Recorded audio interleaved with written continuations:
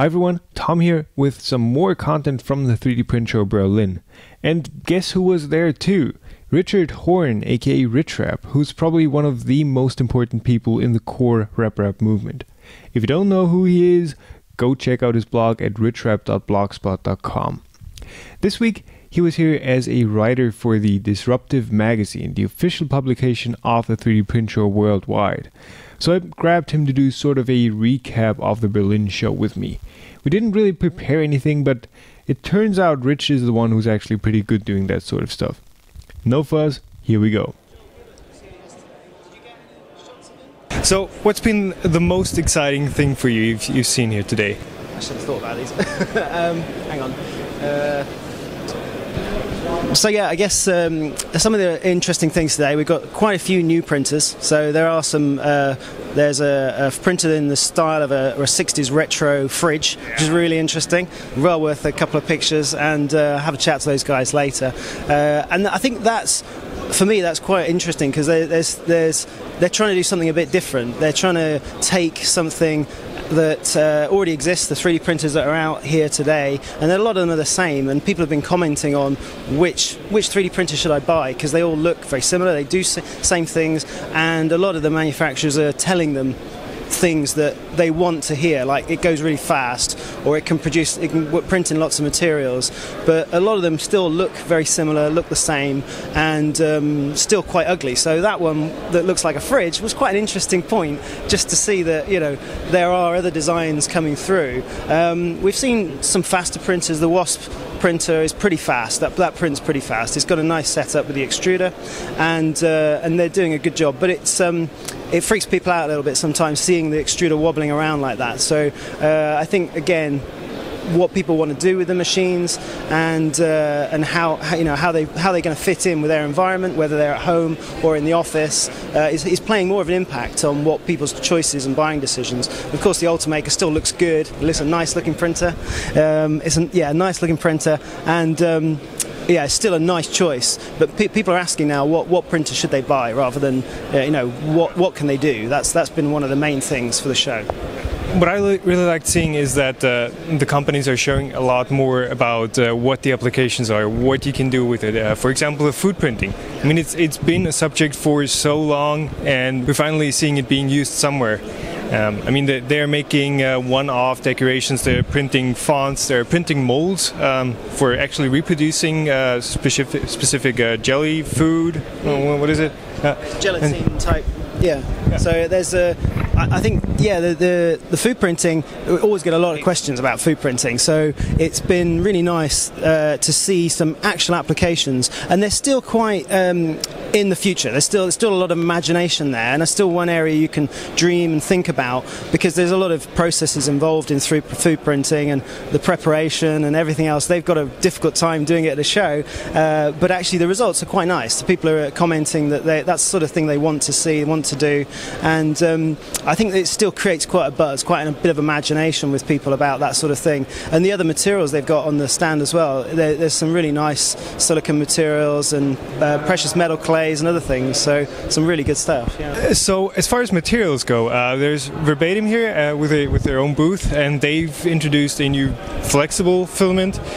How much do you see that becoming a relevant thing? I mean, there are enough companies out there that are doing metal-filled filaments, that are doing flexible filaments, premium low-end filaments. Do we need another filament vendor? Yeah, I think the materials side is getting very busy. There's a lot of people doing Me Too copies, same sort of things.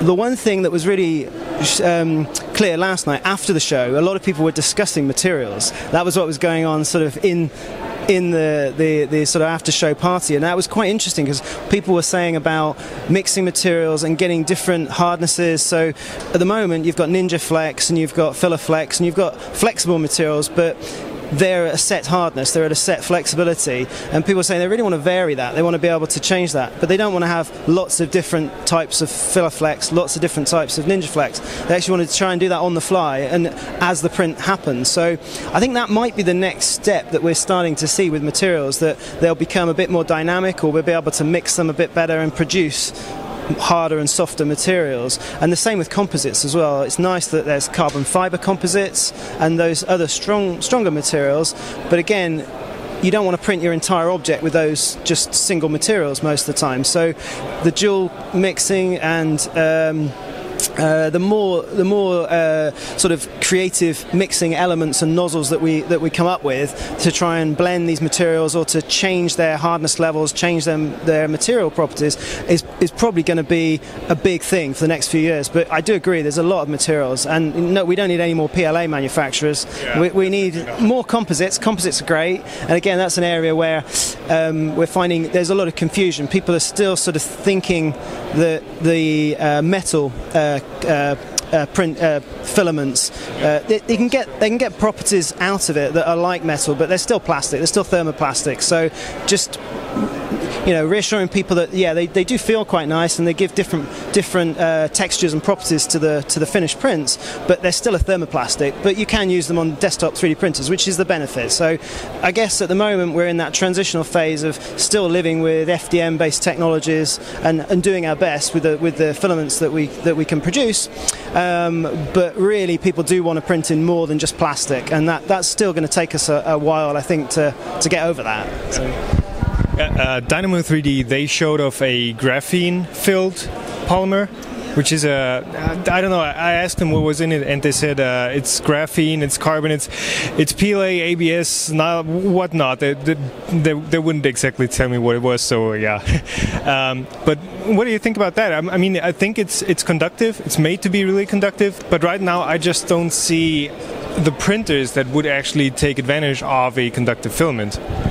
No, that's a really good point. I've experimented with lots of different conductive filaments and tested various different ways to make it more or less conductive. Even I think Adrian at RichRap Pro has been doing some work on silver, adding actual silver particles into filaments, which is really interesting. It's very expensive, but it does actually produce some of the best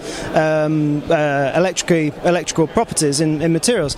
I'm really dubious about graphene and graphene oxides and things like that, because that's not what they're supposed to be for. They're supposed to be a surface coating on materials, so they're not supposed to be mixed in, because when you mix it in or you clump it together, you produce graphite, and you don't want to produce graphite, you want to keep it as graphene. So I'm really dubious about that. One of the things I saw recently was a test that used granule material and actually mixed graphene in, and that coated all of the granules with a surface of graphene. What then happened was the guy heated the materials and squashed it all together. So what you get is a surface coating on all of those materials going through, and actually that produced an incredibly electrically conductive block of plastic, because it was all on the surface of those. It wasn't mixed in, it was all on the surface. So that was fantastic, but it just proved the point that graphene is supposed to be a surface coating to conduct through and not in through plastic. So I'm really dubious whether or not all of these graphene and any types of mixed composites will actually work as a lot of people have even been saying they work. So until I've tested them, I can't say. But it's exciting, of course. It's new, it's different, it's new materials. But I think, we will have to wait and see whether or not it's actually useful in the market. Yeah. So the other thing that's about the 3D printing market and machine market is a Carbon 3D, and they promised a super fast SLA printer that uses a oxygen filled enriched what is it called membrane, an interface, so that it could theoretically print faster. I mean, I really expected them to see them here on the show. Do you think speed is actually something that still matters on 3D printing, or is it just a nice to have feature? Okay. So at the Madrid show, there was a lot of people saying that they really wanted a 3D printer, but they wanted a fast 3D printer. So they were asking which are the fastest, what can it do? And of course, the FDM-based technologies are all very similar, and even the DLP resin-based printers are similar again. So they're two different technologies, and it's interesting that Carbon 3D have come out with this new method of using the oxygen permeability through there to stop the sticking process, which really just speeds up natural naturally the whole process of growing an object in a vat of resin. I'm a little dubious about how well it will work, because they've only showed objects that have got very fine detail and small surface areas. So I would really love to see them print a very solid cube of their entire print surface, because I imagine they're not going to be able to print that very fast, because they can't get the amount of material drawn underneath the cube to go for the next layer. So I think that's, for me, going to be a really interesting point. Is it a technology that can only be printed with certain things? You can only print certain things with it, or are they going to find a way of being able to draw the material under fast enough so they can actually pull large size materials out? So, and also it's been very interesting just the last few days. People have turned the entire print process on their head and printed in similar speeds to Carbon 3D from a top-down process. So lowering the object into a vat of resin and printing from the surface, and people are getting almost the same speed printing as Carbon 3D. So within a matter of days, the open source community has managed to replicate the results without infringing their patents and without doing all of the things that Carbon 3D have done very technically. And I think that's an interesting point, because Carbon 3D have said they may get the printer out this year, towards the end of the year. They may be, and I'm sure they're going to be a big company. I'm sure they're going to do very well, and it's going to be a reasonable high price point for that machine. But will other companies now take that principle of growing the object quite quickly and working on the resins, working on the processes, and maybe working around their patents, because they've published all of their results, they've published all of their work, so getting around their particular patented method could be something that is obviously going to be a challenge for the community to do now. The gauntlet's been laid down, speed is important, and there's new processes and new resins coming out to do that. So I'm quite excited to see what the community comes out with, and it's an area I've been working on for a few months now as well, with resin printing. So it's an interesting time for the industry, but certainly people want faster printers. Definitely, and I mean, especially once you scale it up to an industrial scale, where it's a choice between buying 5 slow printers or 1 fast printer, then it really matters. But for the consumer, I don't think it matters all that much. And when for the end consumer, low-end market, you're not permanently using your 3D printer. I don't know, even I'm probably a power user, I guess, and I print something every 2 days or so, and I still get over 90% downtime on my printer. I don't use it that much. But I mean, the other thing you're seeing is better mechanical designs, which means either faster speeds or a better print quality at lower speeds. So it's always kind of a trade-off. Yeah, just on the speed side, I think for me, got quite a busy life, so I like to print in the evenings when I come home from work, and actually I've got about 4 or 5 hours that I can set a print off, and I like it to finish before I go to bed. So, and I've talked to other people that do exactly the same thing. So it depends if you want to leave your printer running through the night, or you want to do it only at weekends, because I find some of the larger prints I save up until the weekend, and sometimes I don't do them because I run out of time. So I think the important period is really sort of to do things in a few hours, or 4 or 5 hours at the max. If you start pushing it to 12, 15, 24-hour prints, people are not that prepared to do that. The average person to do that. And even in a working day, if you're doing it in an office, you want to print it in 6 hours or so. So you don't want to leave these things running particularly overnight. So I think the speed is still important, and it's an area where, as 3D printing has improved, we've got speed benefits, but then we've knocked the speed back down because we wanted better quality resolution and better quality print. So we've always been chasing that better quality, higher speed, and certainly it brings a whole load of problems when you print fast, and that is going to be an area of constant change and constant evolution. So we'll see some interesting developments, but might be why the resin printing will be more appropriate to go faster, because that might just be an easier way to pump more energy into resins, get them cure faster, and produce prototypes of higher quality, rather than trying to force the FDM printers to do things that they really are not that happy with doing. Yeah. And of course, with resin printers, you don't have that many moving parts that could start oscillating, resonating, whatever. So one more thing that we've been seeing quite a bit of here at the 3D Print Show is scanning applications. And for example, there's the My 3D Twin scan booth, which has a camera array. I suppose I haven't been in there actually, but it has a 360-degree camera array that scans your entire body in a single shot. Then there's the Fuel 3D scanner that takes a single picture from one perspective, which can be used for medical applications, or for example for augmenting a computer-generated CGI figure, placing your face onto a computer game figure, for example. Where do you think that's heading? I mean, it's... Yeah. I think the scanning element is a really interesting one, because it's a point that gets data into the computer, a starting point for people. So there's certain technologies that are really going to make a huge amount of difference to the tool chain for everyone in 3D printing. Scanning, certainly for me, is one of those key elements. I've still been waiting for my Fuel 3D scanner. I ordered one a while ago, and yeah, if you're out there, I really want it. But I hopefully get it soon, because I'm really looking forward to using that, and it's a fantastic piece of equipment to do medical scanning and all that sort of thing. But the detail is great. I think the My 3D Twin and the sort of figurine scanning that has been popping up is an interesting area, because today I've had a couple of conversations with people saying that they really like the idea of that, and actually one lady was saying that she thought that her 93-year-old grandmother would really appreciate a family portrait that was in 3D, so she could feel and look and move and turn around more than a 2D picture. So I think, to me, that was really quite an interesting application, that yeah, it's not just wedding cake toppers and things like that, that actually there could be some elements that benefit that type of capturing.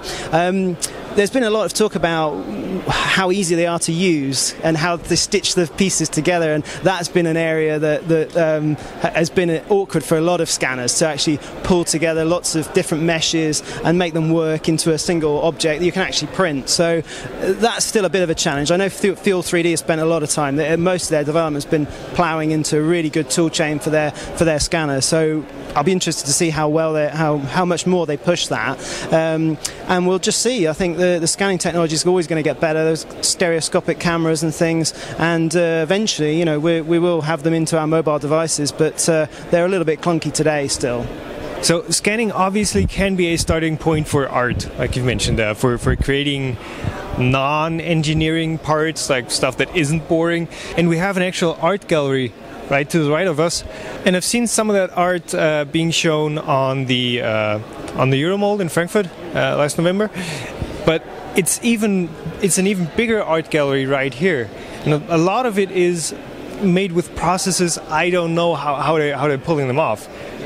Probably some of it is polyjet, others is SLA, I suppose.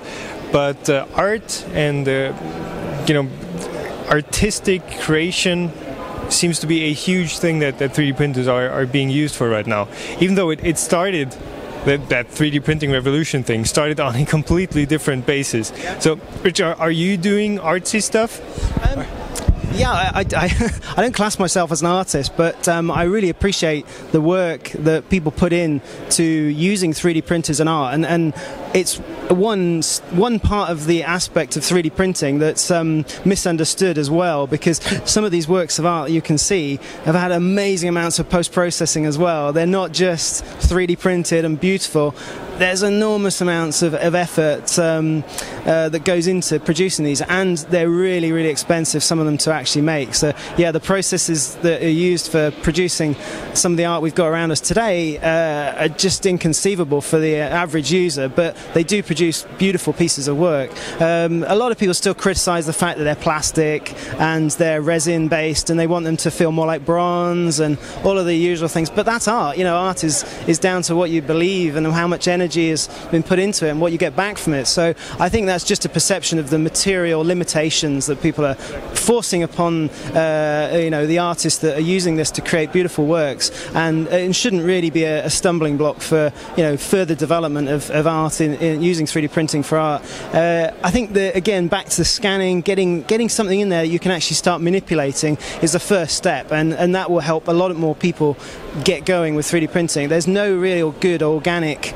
tools for generating organic art, and even when you've got them, they're really difficult to print on 3D printers. Desktop 3D printers hate organic structures, producing loads of support structures and loads of things that are really difficult to do. So that's a stepping stone. Much easier with some of the polyjet technologies and the object style printers that have self-supports, and we'll see more and more of that. But yeah, the art side of things, I wish I had more time to do more of it. And I think the closest thing I get with art is using my scrap to produce artistic works. But I would like to do more organic sculpture and that sort of thing. I have got a few things in my garden that I've designed and I've put in my garden, and they're works of art in my own way. So yeah, I do like that. So I guess the only other thing I get asked a lot about is where 3D printing is going, especially for the desktop side of things, and how fast it will get there, and when.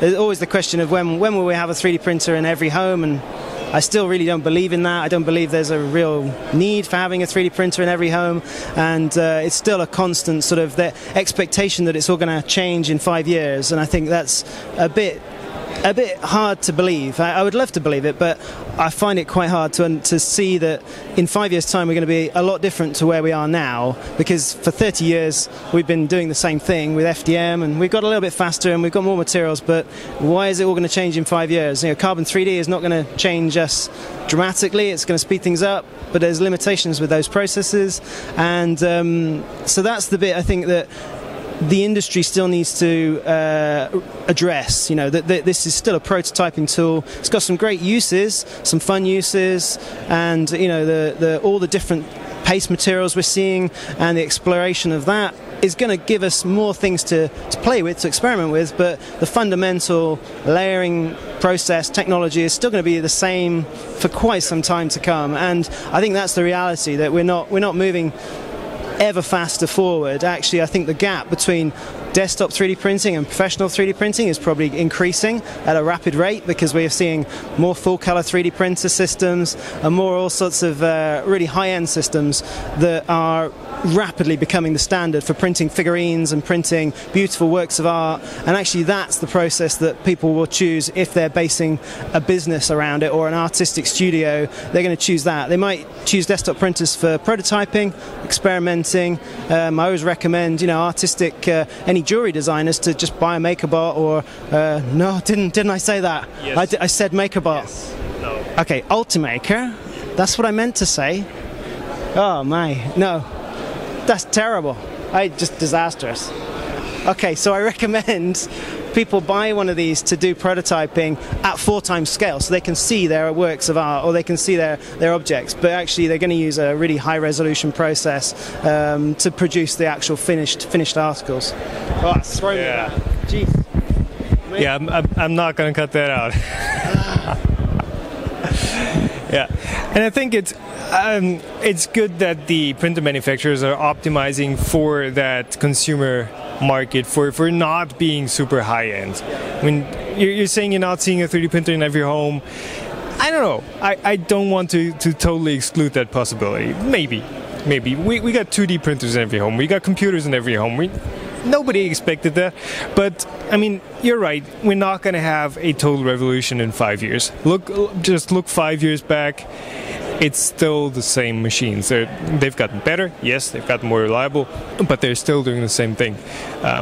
They are already so useful for so many things, and I think if we just focus on those and get those really working well, I think then, yeah, we got a bright future ahead of us. Absolutely. All right. So, thanks, man. Thanks a lot. And stay tuned for more. Don't forget to subscribe, and I'll see you in the next one.